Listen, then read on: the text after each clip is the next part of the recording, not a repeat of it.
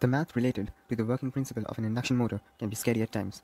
In this video, I will try to explain it without using any mathematical equations. As a consequence of Lenz's law, when a conductor moving with a constant velocity enters a region of uniform magnetic field, it eventually comes to rest. So, if a magnetic field is rotating in space, then a conductor placed inside the field should also rotate in the same direction, so that from the field's reference frame, the conductor is stationary. The stationary part of an induction motor on which the conducting wires are wounded to generate the magnetic field is known as the stator, whereas the rotating conductor is known as the rotor. Consider a coil of conductor. When an AC supply is connected across the coil, a magnetic field is generated. The magnitude of the field at the center is pulsating sinusoidally, which is just a fancy way of saying its magnitude traces a sine curve. Now consider a second coil.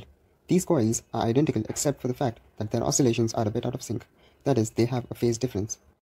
Now let's get rid of the coils and focus on just the vector. I had to remove the arrowheads to avoid congestion. The center is marked by the hollow point to give us a sense of direction. Let's add a magnetic field at an angle of 120 degrees and at a phase shift of 120 degrees. Similarly, a third one is added at an angle of 240 degrees and at a phase shift of 240 degrees. They represent the individual magnetic fields corresponding to the three phases of our supply. If we add the blue and orange vectors using the parallelogram rule of vector addition, then we get this green vector. Further, adding this new vector to our original red vector, we get our resultant magnetic field. As you can see, this magnetic field represented by the black line rotates uniformly with a constant magnitude.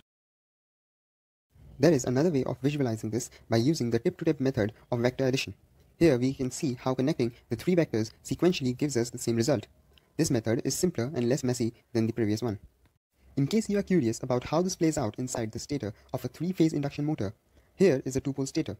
The blue circles are the cross-section of the conductors, while the green and red circles represent the clockwise and counterclockwise magnetic field around them respectively.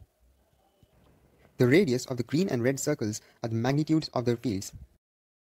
Similarly, this is a four-pole stator.